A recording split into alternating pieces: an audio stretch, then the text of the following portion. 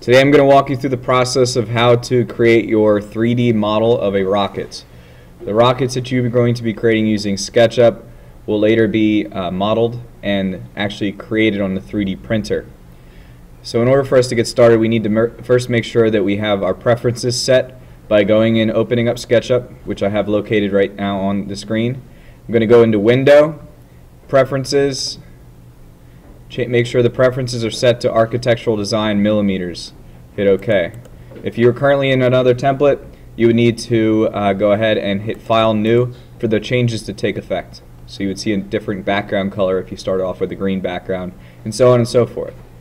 To get started, I'm going to click on the person, delete them. Make sure that my toolbars reflect what you see up here at the top. Once again, repeating how to find them, go to View, Toolbars, make sure that you have the large tool set, the Google tool set, and the views. Alright, hit Top View. We're going to start off on the origin, X, Y, and Z origin, and we're going to trace a circle for the diameter of the inside circle that the rocket nose cone, or not nose cone, but the base is going to line up against. So I'm going to click once and start tracing it up along the green axis. And the measurement I want, this is for the lip. So the engine is 18 millimeters, but the lip that's going to hold the engine in, instead of letting it fall out of the rocket base, is going to be 16. So 16 is the radius, or no, not 16 is not the radius. You would need to go with 8 for the radius. And then let's zoom in, and let's just do a check. 16 millimeters. Okay, so that's good. From here, you're going to do another circle right in the middle. Drag up along the green axis. This next circle is going to be 19. Not 19, that's the radius that we're doing.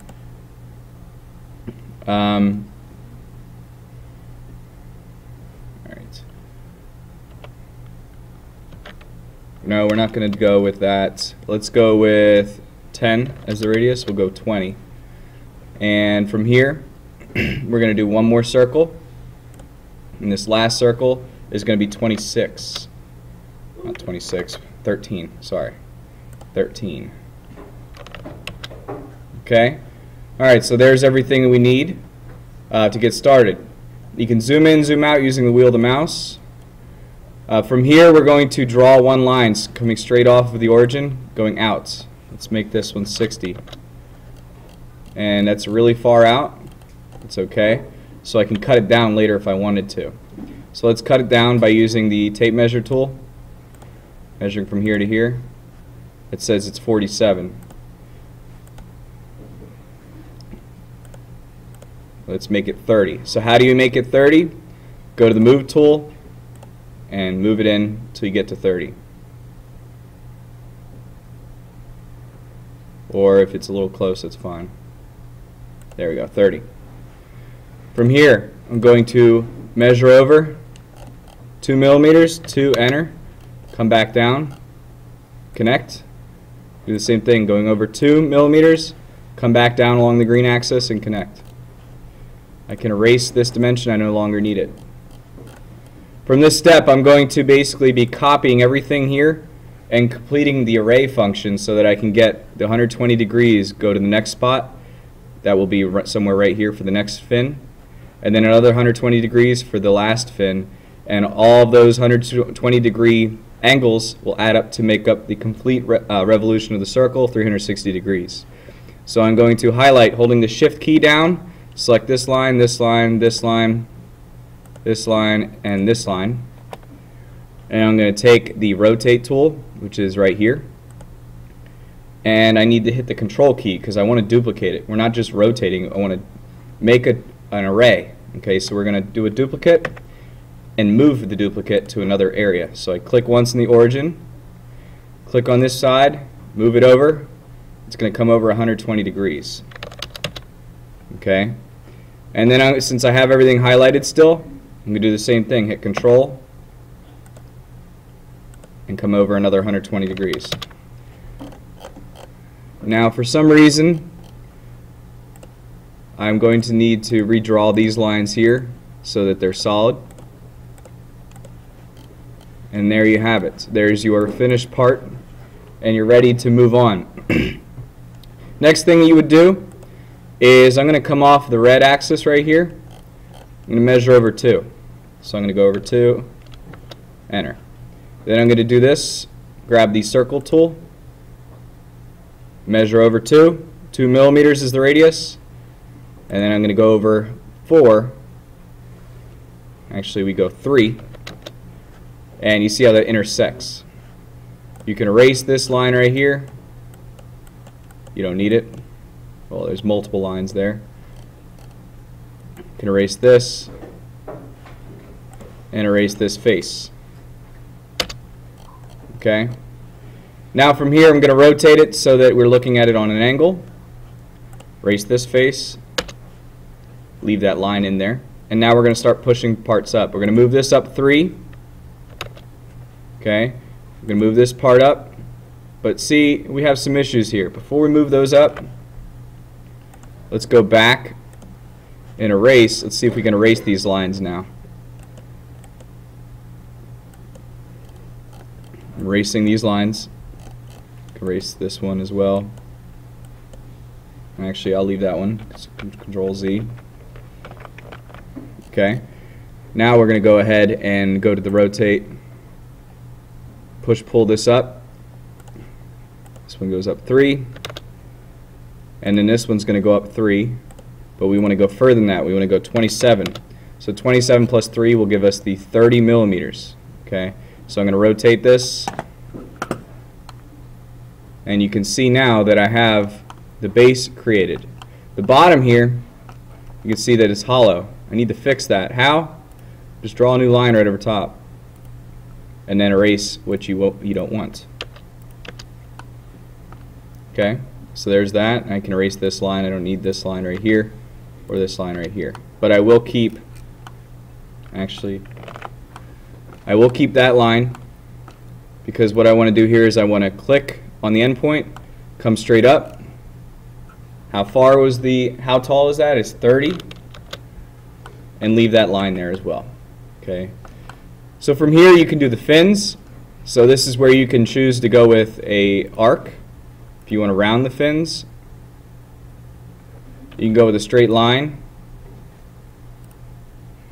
Coming straight down all the way to the edge, coming up to here. It's entirely up to you what you want to do. I'm just going to go with the straight line, coming straight down. Okay, and then you go ahead and push these out all the way to the edge.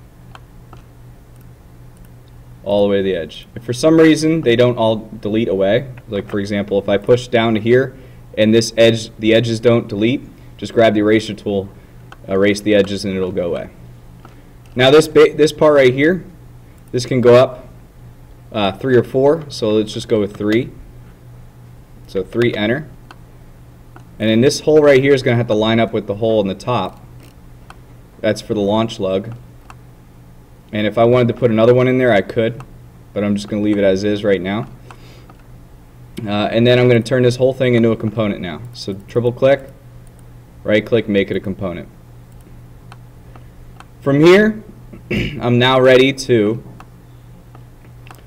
create the nose cone. So to create the nose cone, I'm going to use the circle tool, and I'm going to create a circle right here. Watch what happens if I try to make the circle. The circle is going on the wrong axis. You see that? So a shortcut to make that work is to come onto a flat surface with the circle tool, hold the shift key down so that you can save the origin, and you see that we're still moving up on the blue axis. Click once, trace it across to the green axis. One circle there, another circle out, and that's on top. Alright, now watch what happens. I can actually go ahead and trace off. I'm going to draw a line coming off here, out 2, because I'm doing the same thing like I did before. Hold it on the shift key, coming out 2. I said 4, or no, I said 3. So come up 3. Okay, and erase this. Erase this line. And now watch what happens when I move the bottom component. Move the bottom component straight down. And now all I have left behind is just the 2D profile of the nose cone. So from here, draw my green line and go straight up. Figuring out how high I want the nose cone to be. So this is up to you. I'm going to start off with the nose cone height. Let's say it's going to be 50. So I'll type 50, enter. So my nose cone goes up to that height right there. Alright, and from here I can decide how I want that to go. I'm going to come straight out here, go up flat first. See what happened? Made a mistake there. I want to go straight up along the blue axis. I'm going to go up to here, and then I can connect to here. So if I wanted to arch this, I could use the arc tool. You see what I did there? I just added an arc. Use the eraser tool, and all that's left behind now is the part that needs to be revolved around the origin. Okay, revolved around that axis. Okay, so now I can erase some faces here. I'm going to erase this face here, this here. I can get rid of this line right here. Okay, and from here I need to do another offset because I have this side, but I don't have this side right here. So I'm going to use the offset tool, come all the way down to here, all the way on the edge here. I don't know what happened there. Let's go back to SketchUp. Bring it over to about there. For some reason it didn't give me that all the way. That's okay. And from here we're just going to go ahead and connect, which is what we did, and connect straight down. Erase what we have left over.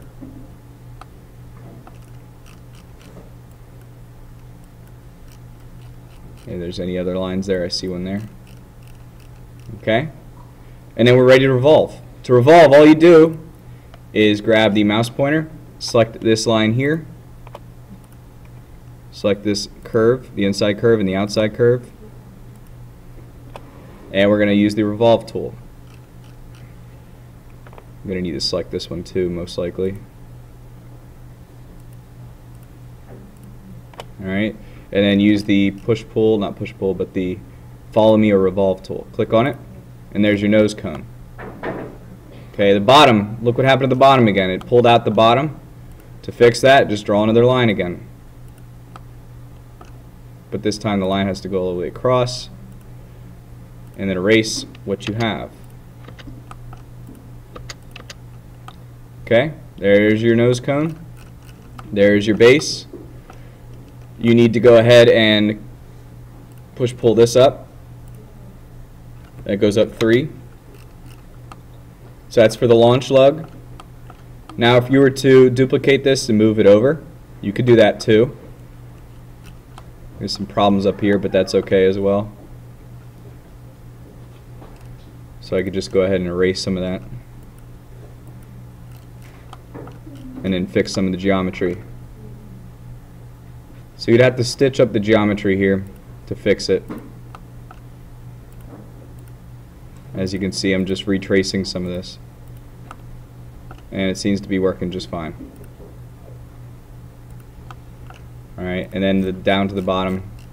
So that's all set up and it's ready to go.